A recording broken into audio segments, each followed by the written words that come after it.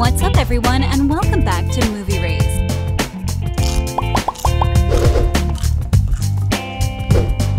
Hello everyone, welcome back to our channel. We hope you're having a great day. In today's video, we are going to talk about the young star on the rise, Hero Fiennes Tiffin. If someone said that Hero Fiennes Tiffin was genetically developed to become a leading man in the film industry, then we can't call them wrong. Of course, he descends from a line of successful and talented people who have been a part of Hollywood. For example, his charming uncle Joseph Fiennes, who was the male lead and Oscar winner for Best Picture Shakespeare in Love. But there is no denying that Hero has a charm of his own. This 22-year-old British hunk has been finding success in the industry. The major breakthrough for him comes with his latest role of Hardin after. There is no denying that this young and charming actor has performed this Harry Styles-inspired role to perfection. The character he plays is bad-tempered, but Hero is nothing like this. And from the eyes of his fans, he is a pure delight. Here's one thing for sure. Hero has huge potential and burning desire to become the best in business. He is already on an upward trajectory, and there is no denying that he's got the knack for it. In fact, he has been working hard ever since his childhood. We'll talk about his famous childhood role later in the video. But one interesting fact for now is that he is also a model. He has worked for H&M and also for Dolce & Gabbana. He has gained millions of followers on Instagram where he promotes the majority of his work. He has a newly devoted fan base who love to swarm his page and leave appreciative comments. In this video, we're going to take a look at his movie roles and other acting ventures.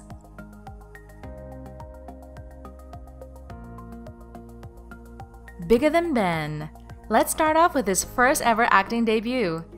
In 2008, he made his first appearance on the big screen with Bigger Than Ben, which he played the role of Spartak. The flick was actually a British black comedy film. In this movie, he got to work with Ben Barnes, Ovidio Mattison, and Andrei Shadov. The movie was well received by critics, and Rotten Tomatoes reported that 65% of the critics gave it positive reviews. Not bad for an acting debut.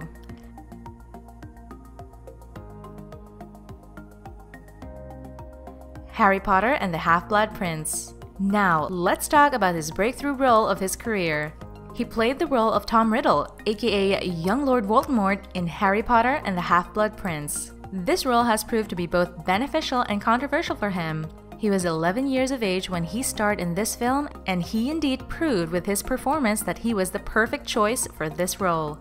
Thousands of young people auditioned for this role, but it was Hero who made the cut. This led to several publications citing that he landed the role because of his family background. As we have mentioned earlier, Hero comes from a distinguished and talented family who is already in the showbiz industry. His mother is a director and a writer, and his father is a cinematographer. And on top of that, his uncle, Ralph Fiennes, was going to play the role of Lord Voldemort in the film. Therefore, when it was announced that Hero had been selected after thousands of young stars had auditioned for this role, several publications assumed that it was mainly his family background which helped him land the role. Therefore, his role in the movie as young Voldemort had always been considered to be controversial. When director David Yates was asked about this, he was told that it was certainly Hero's incredible delivery and his ability to find dark space in the script was the main reason for him getting the role. He went on to say that Hero being related to his uncle Ralph Fiennes may have helped them in discovering him, but this wasn't the main reason for him being casted for the role. David said that Hero was a very focused and disciplined individual, and they found that his performance and delivery was hauntingly great for the role. He had this incredible ability to find the dark spaces in his lines, and he had all the odd and dark moods for the true spirit of the character. This made him a perfect choice to bring the haunted and dark character of Tom Riddle alive on the screen.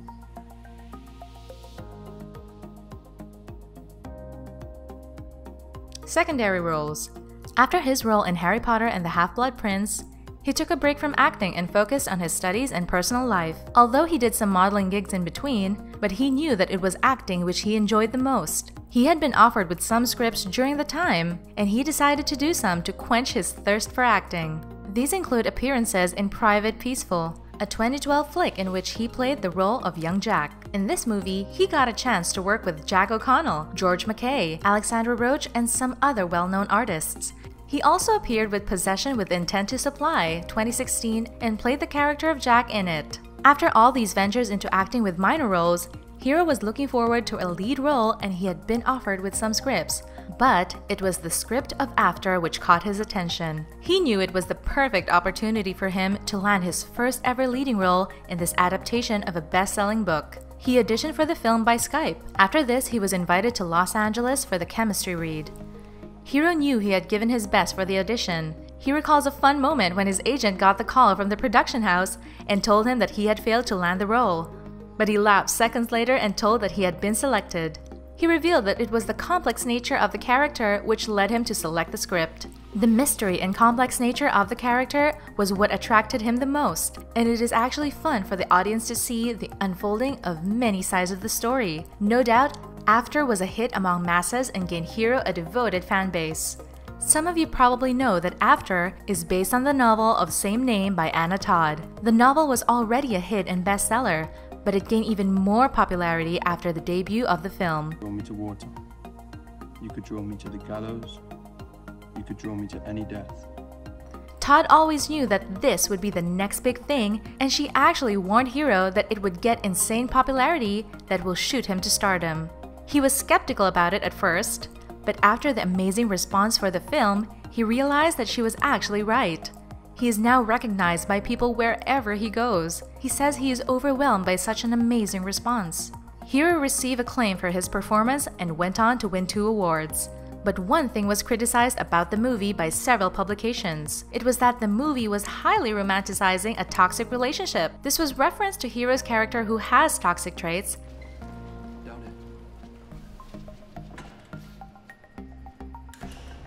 and Tessa, played by Josephine Langford. But Hiro explains in his interview with W Magazine saying, "It's very, very far from a perfect relationship.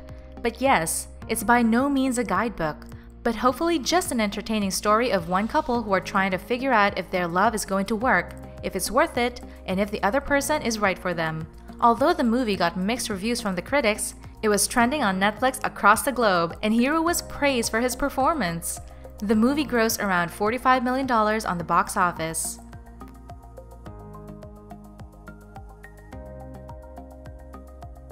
TV shows. Fiennes also has a good share of TV roles. He has starred as Lone Fuller in the Netflix thriller series Safe, which is based on a novel by Harlan Coben. After his appearance in After, he had a role in the series Cleaning Up, which is about a single mother who decides to turn to insider trading to get by. Another interesting thing is that he has also auditioned for some famous role, but surprisingly got rejected. This includes his audition for Dunkirk,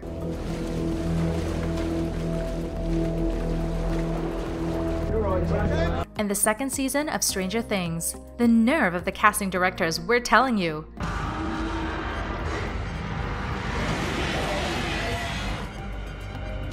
Side note, in Dunkirk, Harry Styles was casted instead of him. It is highly speculated by fans that his role in After is majorly inspired by Harry Styles.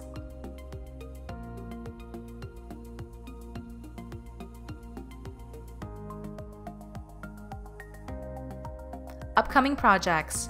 Hiro loves to take on challenging roles. He does not prefer a specific genre for the movies and wants to be known as a versatile actor. He is still a newcomer and he has got a long way to go, but he's got the looks and he has the knack for it. Therefore, we're pretty sure that he won't have any trouble in making a prominent place in the film industry. For this, he has already moved on to challenging roles. This includes his appearance in The Silencing, which is set to release later in 2020. He's going to star in the movie alongside Game of Thrones fame Nicola Coster-Waldau and Annabelle Wallis. The movie is a crime thriller and was ready to make debut on world premiere, but it had been halted due to the health concerns regarding virus. He is also set to reprise his role as Hardin in the sequel of After, which is titled After We Collided.